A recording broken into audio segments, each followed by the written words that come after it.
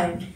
Today is Monday, January 20th. It is a Cycle Day A. It is also Martin Luther King Day. Take a look at this short video and why we celebrate this day. Once upon a time, there's a man named Martin Luther King Jr. It's funny to think about because now we know his name so well, but at one time he was just a kid. Like maybe you're a kid watching this. Well, he was a kid too. Well, maybe you're a grown-up. That's okay too.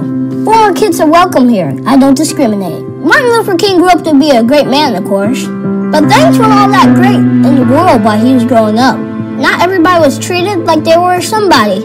And I believe that you should treat everybody like it's their birthday. But they didn't do that. People looked at the color of their skin. And that's how they decided if they were friends or not. Not cool, man. That didn't make him feel good. That didn't make anybody feel good. But his parents helped him grow up. He went to church. He learned about love. He grew up to be a minister to help a lot of people. He did all sorts of cool stuff. He helped a lot of people learn about love too. But still, he looked around and said, things should be better.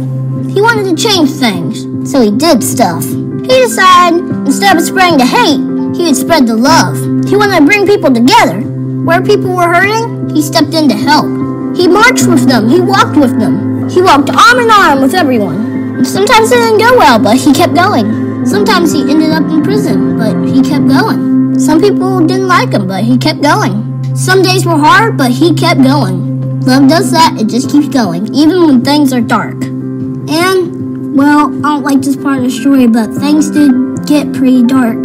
Someone who didn't agree with him shot him. He died in April 1968. Now, keep pressing it. Why are you telling us this sad story? Come on. I know. I'm sorry, but it happened. And I don't like that happened. Now, I gotta tell you something. When things aren't awesome, it can be tough. And things will always be awesome. But your response can be. Martin Luther King's response? It was awesome. Today I just wanted us to think about this. Isn't it cool that we can change things? Like any of us, anybody. He dreamed and he changed things. And he dreamed and he kept sharing his dreams. They became not just his dream, a lot of people's dream. Like this one. I have a dream that little black boys and black girls will join hands with white boys and white girls and become sisters and brothers. That's a pretty good dream. Let's dream like that. That could change things.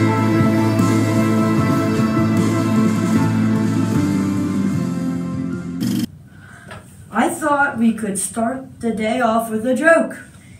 What do you get when you cross a vampire with a snowman? I have no idea. Frostbite! Ha! Now let's check out the core values corner for today's information about knowledge. Bighorn sheep are our animal this month. Scientists have recently confirmed the bighorn sheep and others passed on knowledge about migration, which means moving from place to place and from generation to generation. These animals show our big idea of knowledge, learning something new so you can be better at what you do. Take another look at today's knowledge video. Look at this! It's got a light! So hey, in case you didn't know, I'm Lawson, which means you just learned something new. Boom! This whole learning thing must be a trend or something, because I just heard the coolest story from my friend's kid sister, Rita. During Christmas break, her family moves into this house with an unfinished basement, and Rita's all, I'm gonna turn it into an art studio. And her dad's like, I can't drive a nail without pounding my thumb.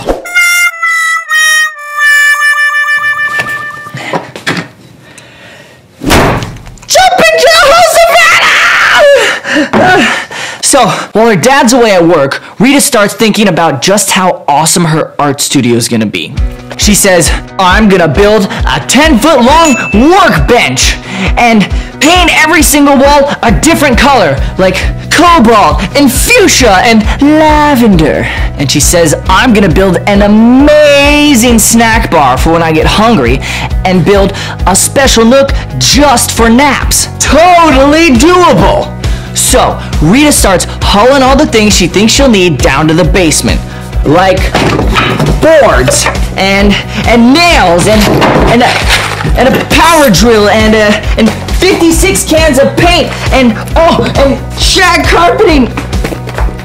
And she's totally finished with the whole art studio by the time her dad gets home from work.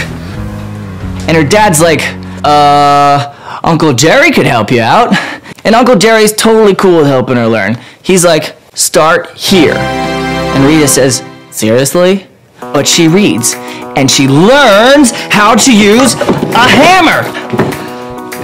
Ay, Dios mío, and how to use a power drill and work out a design. And finally, Uncle Jerry steps back and says, you got this, kiddo.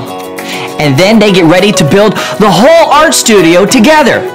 And Rita's dad is super impressed. Rita tells him, hey, Dad, maybe I can teach you a thing or two. And then they get started for real. And this time, Rita knows exactly what to do. Watch this.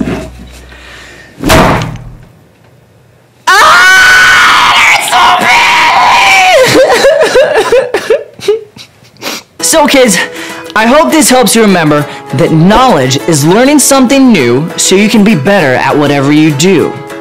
I gotta get better at keeping ice packs around. See you guys next time.